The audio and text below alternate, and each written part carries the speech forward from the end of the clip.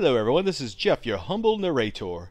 A couple years ago I posted some videos where we took a drop of gallium and put it on the tip of a .22 bullet. Ever since then, people want us to scale it up and put it on the tip of a shotgun slug. But we're going to go one step further and make a solid gallium slug. I'll be using a rubberized mold, I can't remember what it's made of, that Peter Brown made for me, and he sent with me along with his wood and resin slugs. I really couldn't have done this without that mold, so thank you, Peter. Then I took my Patreon funds that people have generously donated and bought 200 grams of gallium. Again, thank you, Patreon supporters. Otherwise, we couldn't have done this. All I did was fill up the mold, make sure there was no air pockets, no bubbles or anything like that in there, and just put it in a bath of ice water. That's all I did, and it solidified. It took a while for it to solidify, maybe about half an hour to 45 minutes. The first one came out okay looking. The other ones came out much nicer than this, but this just shows you how it looks at coming out of the mold. A couple little voids in there. Probably have to redo this one just so it is more balanced and looks a little better. Now gallium is pretty brittle, and I'm thinking maybe these things will shatter when I shoot them. But in case they don't, I'll put some little markings on there so we can see if they're rotating and check the orientation during flight. And just in case that doesn't work, I'm going to make some using an aluminum pellet with a big cavity in there. The gallium will expand as it cools off and solidifies and lock itself into that. And because I solidified it real fast, it didn't have time to react with that aluminum. So let's load these up into a 12 gauge shotgun shell and see what happens. Greetings, fellow nerds. Let me show you its features. Okay. Today we're going to be shooting a solid gallium 12 gauge slug. First invented by Ernest and Julio Gallo. The wineries of California. As the British say, the gallium. Galliuminium. First target is a level 0A aluminum foil body armor panel. All right. It works, didn't shatter. Looks like Jiffy Pop. Wow. I gave these slugs about a 50% chance of shattering when we shot them. I gave them about a 20% chance of being accurate. Not only did they not shatter, but it was incredibly accurate. This was at about 30 yards away, and he hit that little black mark at the center of our aluminum foil body armor there. But he is wearing a Kevlar vest underneath just in case. So you hit it right on the black mark. Man, look at the vest. Yeah, poor Doug. Okay, Doug's got a little hernia in there. Let's pull the shirt off or pull it up. Look at that, how shiny that thing is. Okay. Unobtainium. It didn't melt completely. You can see the marking on the back, yellow, and It's so not toxic to the skin, is it? no, no. So we'll save that. That's about $10 worth of gallium there. Okay, shooting at the big block, aluminum engine. Okay, hit it.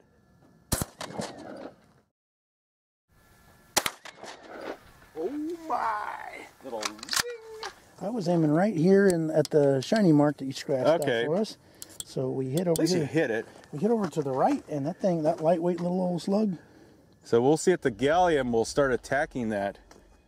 Now this is one of the weirdest things I've ever seen.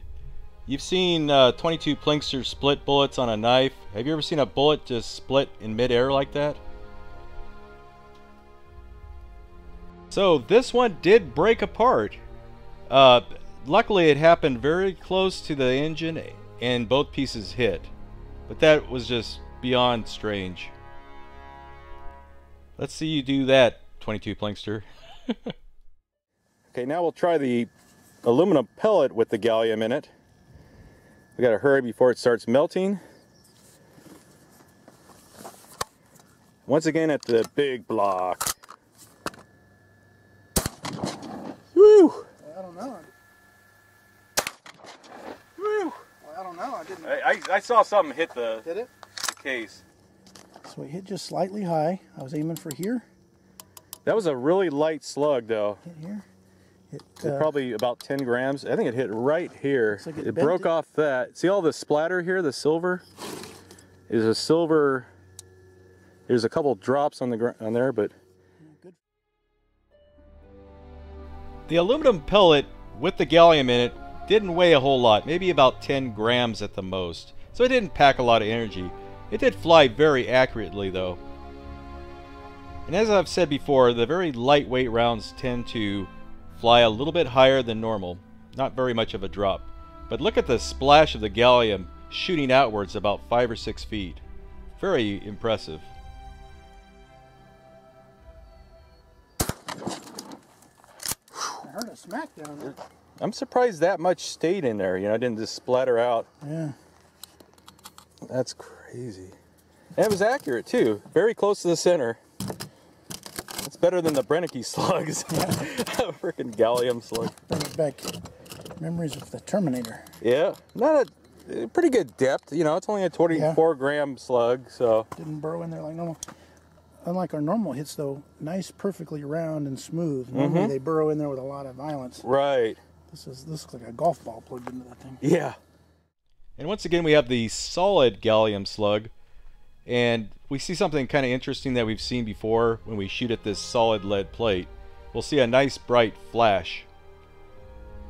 And really that happens in just like one camera frame. You don't really see it happening on these other slow motion shots. And I believe that's kind of like tannerite, where it's the aluminum oxide on the surface of the plate is detonating. Now the gallium slug pretty much disintegrated on this one. Wow. Boy, I almost lost that in the water. Yeah. This is like the new Samsung 7.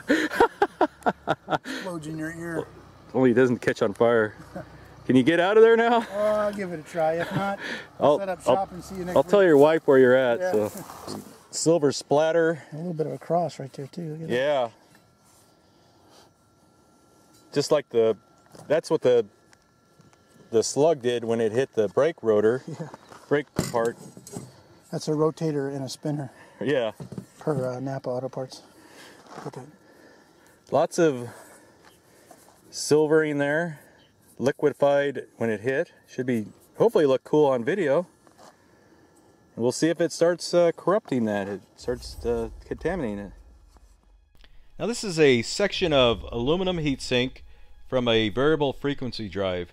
This is the same heatsink that I used in my previous video where the gallium crept into the the matrix of the aluminum and ate it up. So we'll be able to see if hitting this thing with a big old 24 gram slug made out of gallium will have that same effect. Ballistic gel gummy bears. Clear ballistics. Hit it.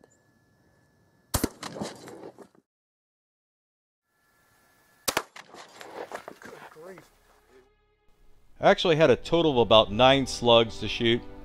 I was anticipating a lot of failures, so I made some extras, but since they were working out so well, it gave us a broader variety of things to shoot at.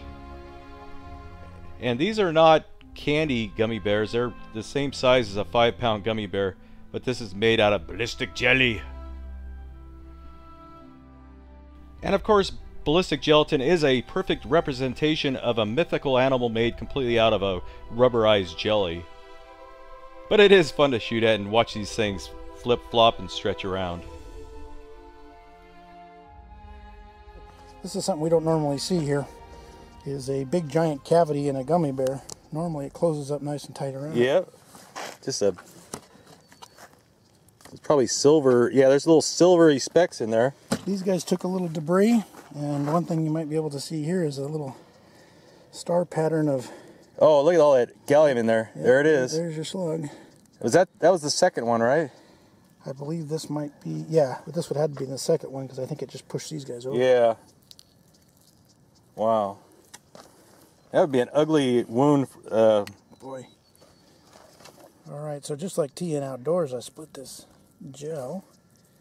And we got You can see the gallium, More pieces of it. and then you might be able to see down here a couple little Streaks. streaks coming through, where little pieces. It's just shattered though. Oh, that's interesting. Made a mark. Okay, we'll shoot another pellet one. Going for the face, you say? I'm gonna try for the nose on that bear. Okay, anytime you're ready. Grief. Anytime you're ready.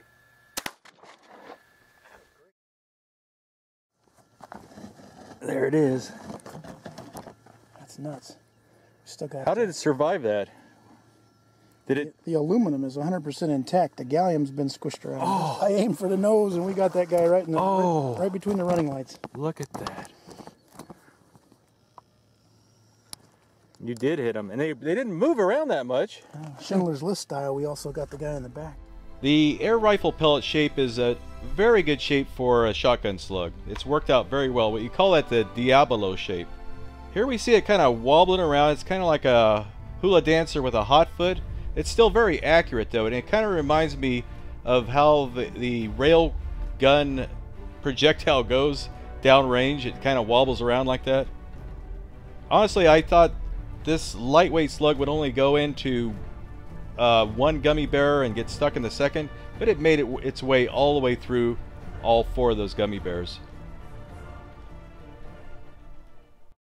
Okay, pellet shape at propane cylinder. Anytime you're ready.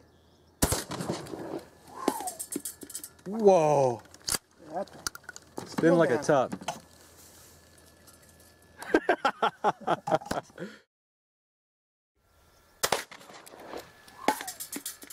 Whoa! Lost all its gallium in the center. I remember the last time I lost my gallium. And I don't know if your viewers can smell that, but boy, that is propane. Smell-o-vision. Look. Oh, that might be the gallium dislodged and did that damage. Who knows? You decide. Another good shot with Daniel's Diablo slug. The slug managed to go right through both sides of the propane tank, and it took off like a, I don't know, a helicopter. Now, of course, we didn't have any fire or any source of fire because I heard there was a police officer in that area. But still, it's pretty neat seeing a liquid flash almost instantaneously into a vapor like that. So whatever happened to the aluminum objects and the lead object that we shot? Well, the engine never did anything. We didn't start corroding or anything like that. The lead plate pretty much looked the same after 24 hours, you know. And the heat sink, really nothing. So apparently we didn't deposit enough gallium on there to really cause that reaction, unfortunately. But hey, have you ever seen a slug just split apart in the air? I think that's pretty cool. I hope you enjoyed this video. Thanks for watching.